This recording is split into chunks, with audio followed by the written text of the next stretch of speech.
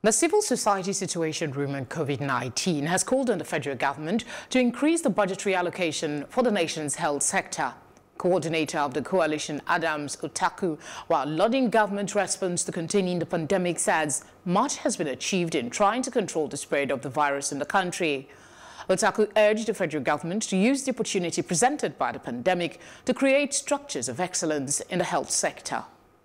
You can understand that it was a very fatal health situation that the entire world found itself. So by the time you look at the cases or the cases statistics across the world and you compare it with what you have here in Nigeria, where we still have less than 15,000 cases, and you look at the fatality rate in the country, which is almost probably about 3%, because you've had less than 400 or 500 deaths, about 300 and something. So by the time you look at it comparatively, one can say that Nigeria is not doing badly.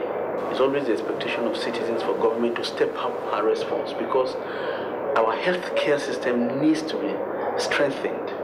The government must inject more funding into the healthcare system. The government has to put in more, give more budgetary allocation to the healthcare system, where we can have centers of excellence, healthcare centers of excellence across the country, where we can develop molecular testing capacity in the country for future infectious diseases, not just about coronavirus, which may come and also go, but you may expect other such situations, so that public health will never in our history again be overwhelmed as we have found ourselves. The government must endeavor and do and step up our responses to ensure that the transmission across the community is broken until we have been able to develop a vaccine that will put an end, because vaccine development is the ultimate end to the raging pandemic.